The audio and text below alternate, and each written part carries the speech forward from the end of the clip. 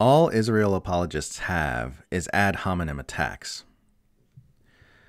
The Washington Post has a new article out explaining why it and other mainstream media outlets have been citing the Gaza Health Ministry as a source on the daily death toll from Israel's ongoing bombing campaign, noting that the ministry has an established track record of reporting such deaths truthfully and accurately.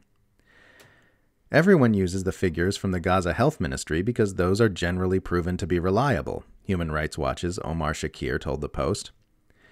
In the times in which we have done our own verification of numbers for particular strikes, I'm not aware of any time which there's been some major discrepancy. This point is inconvenient for Israel apologists, including the President of the United States, who have been suggesting in recent days that the Gaza death count is untrustworthy on the basis that the Gaza Health Ministry operates under Hamas governance. I have no notion that the Palestinians are telling the truth about how many people are killed, Biden told the press on Wednesday, adding, I have no confidence in the number that the Palestinians are using. Adam Taylor, the author of the aforementioned Washington Post article, correctly notes that Biden's statements are a bit odd, given that his own State Department considered Gaza's Ministry of Health reliable enough to cite their death counts in its own reports as recently as a few months ago. What changed?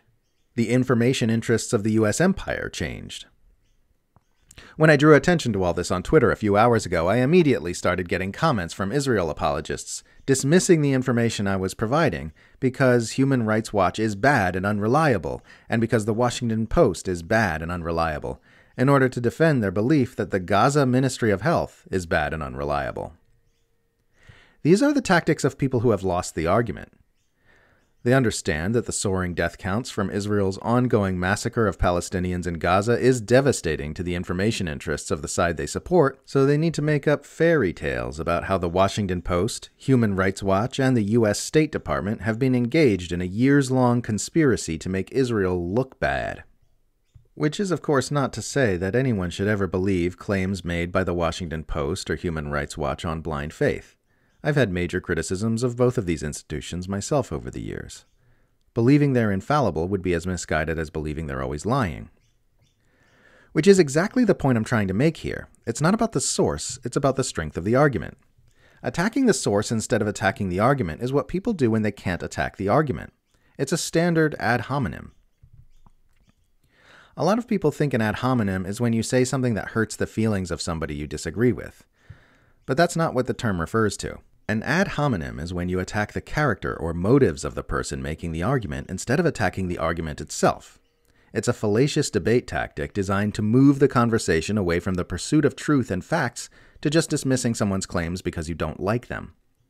It can be entirely appropriate to interrogate someone's motives and character when that's the only information you've got to work with and is relevant to the conversation, but when it's used as a substitute for addressing evidence and argumentation, it's a fallacy. And that's the only tool Israel apologists seem to have in their toolbox these days.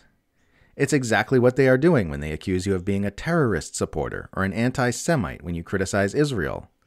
They cannot address your actual criticisms because Israel's actions in Gaza are indefensible, so they attempt to impugn your character or your motives to shut down the debate and keep people from listening to you. The "you can't trust those death counts because they come from the health ministry of an enemy government" line can be used in literally any war against literally any enemy. People who care about facts don't look at what government loyalties a source has, they look at whether the institutions in question have a track record of being reliable or not, and whether its claims are supported by evidence. You'd have to be a complete idiot to look at the photos and videos showing entire city blocks reduced to rubble in an area known to be packed full of children and not assume that there is a massive number of civilian deaths in Gaza right now. As anti-war's Dave DeCamp recently noted, dramatic increases in death counts in Gaza correspond directly with Israeli government statements about having increased the number of bombs dropped. This is what you would expect to see if the ministry was accurately reporting deaths. Israel apologists are doing everything they can to minimize and justify Israel's crimes in every way possible, because if Westerners start looking objectively at the crimes themselves, they will cease consenting to this horrific genocidal massacre that Western governments are fully supporting. They don't have truth on their side, and they don't have morality on their side. So all they can ever do is attack the sources of the ideas and information that are opening people's eyes to the criminality of Israel and its Western allies.